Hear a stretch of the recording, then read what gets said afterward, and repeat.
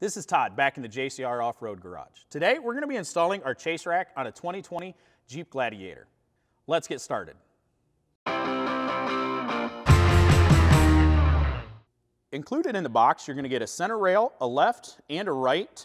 You are also going to get these clamps to use if you're not utilizing the bed rail system, and all the associated hardware.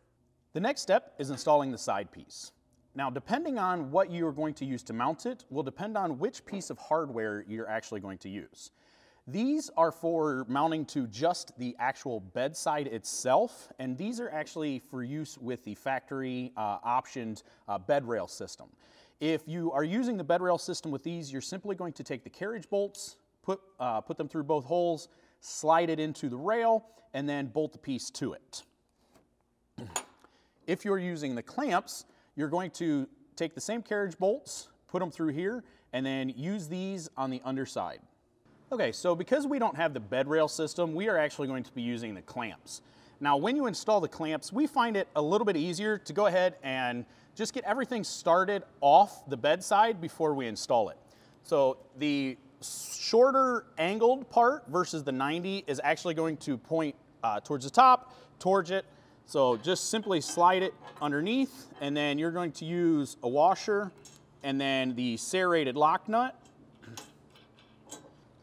Okay, once you have it roughly aligned, go ahead and just take your clamps, push them up behind the bed rail here, and then we're just snugging these so that it will hold the rail in place.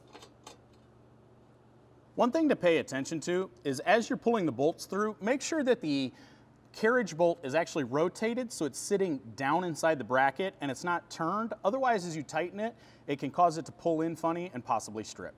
Okay, now that we have both sides installed, we're going to go ahead and install our center section. Okay, so you're going to go ahead and slide the center rail down in between, and then using the button head and serrated nuts, go ahead and start one here.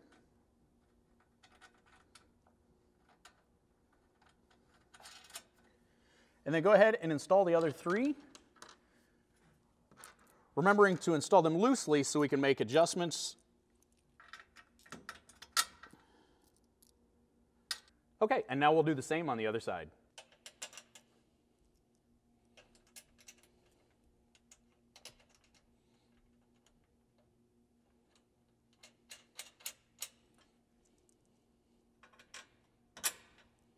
Once you've installed your center section, it's time to adjust and tighten everything.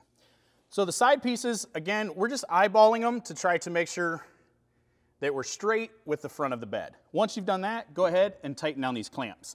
Now, you want to make sure before you tighten these that you have them as far up in the bedside as you can get them. The closer you get to this bend, the stronger connection it is.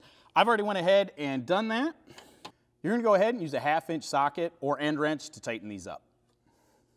For the side to side, what we aim for is to try to basically match the angle of the hard top. You can go in or out just a little bit depending on how you like. Now, there shouldn't be too much gap up inside on the rail here when you have it fairly centered. You're gonna use a 3/16 Allen to go ahead and tighten these button heads up. You might find that if you have like a T-handle like this, that it doesn't necessarily fit in the front, so you're either gonna need to use like a shorter Allen or just a socket.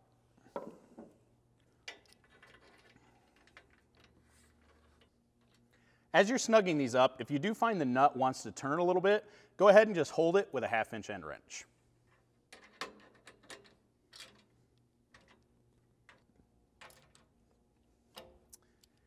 And that concludes installation of the JCR Off-Road Gladiator Chase Rack. If you have any questions on this or any of the other products that we offer, don't hesitate to reach out and give us a call at 269-353-1184 or shoot us an email at info@jcroffroad.com.